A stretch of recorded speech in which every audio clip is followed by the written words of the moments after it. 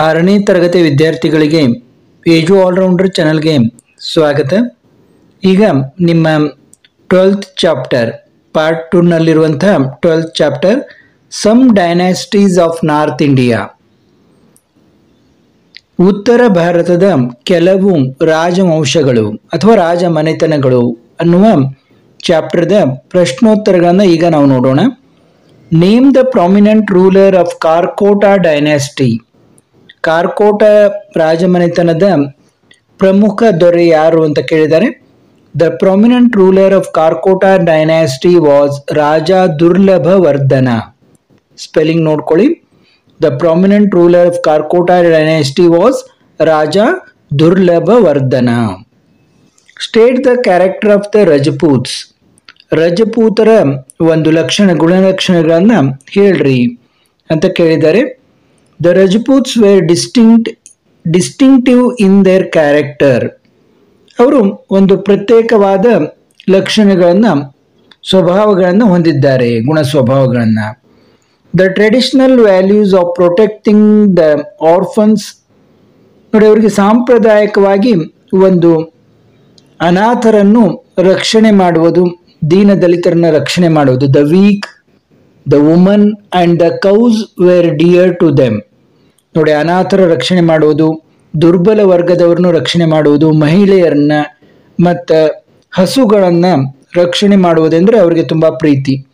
Defending those who sort protection was consider there bond and duty. ಯಾರು ಅವರ ಮೇಲೆ ರಕ್ಷಣೆಗಾಗಿ ಅವರನ್ನು ಅವಲಂಬಿಸ್ತಾರ, ಅವರನ್ನ ರಕ್ಷಣೆ ಮಾಡುವುದು ಅವರ ಅತ್ಯಂತ ಆದ್ಯ ಕರ್ತವ್ಯ ಅಂತ ಅವರು ರಜಪೂತರು ತಿಳ್ಕೊತಾರೆ. They sought inspiration from the songs composed over the heroic deeds of their ancestors. ಅವರು ತಮ್ಮ ಪುರಾತನರ ಒಂದು ಬಗೆಗೆ ಇರುವಂತಹ ಹಾಡುಗಳಿಂದ ಕೂಡ ಇನ್ಸ್ಪೈರ್ ಆಗಿದ್ದಾರೆ, ಅಂದರೆ ಪ್ರೇರಿತರಾಗಿದ್ದಾರೆ. Name any 3 famous structures of Rajput age ಅಂತ ಕೇಳಿದ್ದಾರೆ. Where are they located. ನೋಡಿ, ರಜಪೂತ ಕಾಲದ 3 ಪ್ರಮುಖ ಪ್ರಸಿದ್ಧ ಒಂದು ಕಟ್ಟಡಗಳನ್ನು ಹೆಸರಿಸಿರಿ ಮತ್ತು ಅವು ಎಲ್ಲಿದ್ದಾವೆ ಅಂತ ಕೇಳಿದ್ದಾರೆ. ಇಲ್ಲಿ ನಿಮಗೆ ಕಾಣ್ಬೋದು ಚಿತ್ರದಲ್ಲಿ ಕಂಡರಿಯಾ ಮಹಾದೇವ ಟೆಂಪಲ್, ಖಜುರಾಹೋದಲ್ಲಿ ಇರುವಂಥ ಕಂಡರಿಯಾ ಮಹಾದೇವ ಟೆಂಪಲ್. ಮತ್ತೆ ತೆಳಗಡೆ ನೋಡಿ, ಇಲ್ಲಿ ದಿಲ್ವಾರ temple, Mount Abu. ದಿಲ್ವಾರ temples, Mount Abu, ಇದು ರಾಜಸ್ಥಾನದಲ್ಲಿ. ಮತ್ತು ಸನ್ ಟೆಂಪಲ್, ಕೋನಾರ್ಕದ ಸೂರ್ಯ ದೇವಾಲಯ, ಸನ್ ಟೆಂಪಲ್ ಕೋಲಾರ್ಕ್. ಒಂದು ಮೇಲಿನದು ಕಂಡರಿಯಾ Mahadeva temple Khajuraho, ದಿಲ್ವಾರ temple at Mount Abu, sun temple at Konark. ಇವು ಮುಖ್ಯ 3 ಕಟ್ಟಡಗಳು. Name the poets who composed Prithviraj ರಾಸೋ and ಗೀತ ಗೋವಿಂದ. ನೋಡಿ, Prithviraj ರಾಸೋ was composed by Chand Bardai and Geetha Govinda was composed by Jayadeva. ನೋಡಿ, ಪೃಥ್ವಿರಾಜ್ ರಾಸೋವನ್ನ ಚಾಂದ್ ಬರ್ದಾಯಿ ಬರೆದರೆ ಗೀತ ಗೋವಿಂದವನ್ನ ಜಯದೇವ ಅನ್ನುವ ಕವಿ ಬರೆದಿದ್ದಾರೆ. Right A note on Prithviraj Chauhan. When Mohammed Gowri invaded India, Prithviraj Chauhan defeated him.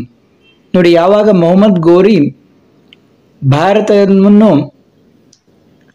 ಆಕ್ರಮಣ ಮಾಡಿದ ಅವಾಗ ಪೃಥ್ವಿರಾಜ್ ಚೌಹಾಣ್ ಡಿಫೀಟೆಡ್ ಹಿಮ್. ಪೃಥ್ವಿರಾಜ್ ಚೌಹಾಣ್ ಆತನನ್ನು ಸೋಲಿಸಿದ. ಬಟ್ ಈ granted him mercy and let him up. ಆದರೆ ಆತ ಅವನ ಮೇಲೆ ಮರುಕಪಟ್ಟು ಅವನಿಗೆ ಒಂದು ದಯೆಯಿಂದ ಅವನ ಏನು ಮಾಡದೆ ಹಾಗೆ ಬಿಟ್ಟ. His heroic deeds have been described in the Hindi poem called Prithviraj ರಾಸೋ. ನೋಡಿ, ಪೃಥ್ವಿರಾಜ್ ರಾಸೋ ಅನ್ನುವಂಥ ಮಹಾಕಾವ್ಯದಲ್ಲಿ ಈ ಒಂದು ಪೃಥ್ವಿರಾಜ್ ಚೌಹಾಣನ ಶೌರ್ಯದ ಕಥೆಗಳನ್ನು ವರ್ಣಿಸಲಾಗಿದೆ. ಹೀರೋಯಿಕ್ ಡೀಡ್ಸ್ ಅಂದರೆ ಒಂದು ಶೌರ್ಯದ ಕಥೆಗಳನ್ನು ಅಲ್ಲಿ ಆ ಕಾವ್ಯದಲ್ಲಿ ವರ್ಣಿಸಲಾಗಿದೆ. Who was Bappa Rawal? ಖೋಮಣ್ಣ, a ruler of the Guhilas dynasty, defended his kingdom from the Arab military expedition and took the title of Bappa Rawal. ನೋಡಿ, ಕೋಮಣ್ಣ ಅನ್ನುವಂಥವನು ಗುಹಿಲಾಸ್ ರಾಜವಂಶದ ದೊರೆ. ಅವನು defended is Kingdom from the Arab military expedition. ಆತ ಈ ಅರಬರ ಒಂದು ಆಕ್ರಮಣದಿಂದ ತನ್ನ ರಾಜ್ಯವನ್ನು ಕಾಪಾಡ್ಕೋತಾನೆ, ರಕ್ಷಣೆ ಮಾಡ್ಕೋತಾನೆ. ಅದರಿಂದಾಗಿ ಆತನಿಗೆ ಬಪ್ಪ ರಾವಲ್ ಅನ್ನುವಂಥ ಒಂದು ಬಿರುದು ದೊರೆಯುತ್ತದೆ ಅಂತ. ಬಪ್ಪ ರಾವಲ್ ಯಾರಂದ್ರೆ ಕೋಮಣ್ಣ ಅನ್ನುವಂಥ ಗುಹಿಲಾಸ್ ಡೈನಾಸ್ಟಿಯ ದೊರೆ. Right A short note on Rana Sangram ಸಿಂಹ. ರಾಣಾ ಸಂಗ್ರಾಮ ಸಿಂಹನ ಬಗ್ಗೆ ಒಂದು ಟಿಪ್ಪಣಿಯನ್ನು ಬರೆಯಿರಿ ಎಂದಿದ್ದಾರೆ. ರಾಣಾ ಸಂಗ್ರಾಮ್ ಸಿಂಹ was a well known ruler among ಗುಹಿಲಾಸ್ dynasty. ಗುಹಿಲಾಸ್ ರಾಜಮನೆತನದಲ್ಲಿ ಅತ್ಯಂತ ಪ್ರಸಿದ್ಧ ದೊರೆ ರಾಣಾ ಸಂಗ್ರಾಮ್ ಸಿಂಹ. A hero of 100 battles. He had 80 scars of war on his body. ನೋಡಿ ಯಾವ ರೀತಿ ಇತಿಹಾಸದಲ್ಲಿ ವರ್ಣಿಸಲಾಗಿದೆ ಅಂದರೆ ಇವನು 100 ಯುದ್ಧಗಳ ಒಬ್ಬ ನಾಯಕ, ಮತ್ತು ಇವನ ಶರೀರದ ಮೇಲೆ ಈ 80 ಯುದ್ಧದ ಕಲೆಗಳಿವೆ, ಗುರುತುಗಳಿವೆ ಅಂತ. ಅಂದ್ರೆ ಅಲ್ಲಲ್ಲಿ ಯುದ್ಧದ ಗಾಯದ ಗುರುತುಗಳು ಅವನ ಮೇಲೆ, ಮೈ ಮೇಲೆ 80 ಗುರುತುಗಳು ಇದ್ವು ಅಂತ. ಹಿ constantly Ghat against the ಸುಲ್ತಾನ್ಸ್ of Delhi. ಅವನು ಈ ದೆಹಲಿಯ ಸುಲ್ತಾನರ ಜೊತೆಗೆ ನಿರಂತರವಾಗಿ ಹೋರಾಡ್ತಾ ಇದ್ದ ಅಂತ. ಯಾರು? ರಾಣಾ ಸಂಗ್ರಾಮ ಸಿಂಹ. Right A short note on the social conditions during the Rajput age. Rajput ಕಾಲದ ಒಂದು ಸಾಮಾಜಿಕ ಪರಿಸ್ಥಿತಿಗಳ ಬಗ್ಗೆ ಬರೆಯಿರಿ ಎಂದರೆ there were several social classes in society. ನೋಡಿ, ಅವರಲ್ಲಿ ಅನೇಕ ಸಾಮಾಜಿಕ ವರ್ಗಗಳಿದ್ವು. These wear based on hereditary professions. ಈ ವರ್ಗಗಳನ್ನು ಯಾವ ರೀತಿ ಮಾಡಲಾಗಿತ್ತಂದ್ರೆ ಅವರು ಮಾಡುವ ಕೆಲಸದಿಂದ ಆ ಒಂದು ವರ್ಗಗಳನ್ನು ಮಾಡಲಾಗಿತ್ತು. Woman wear held in high esteem.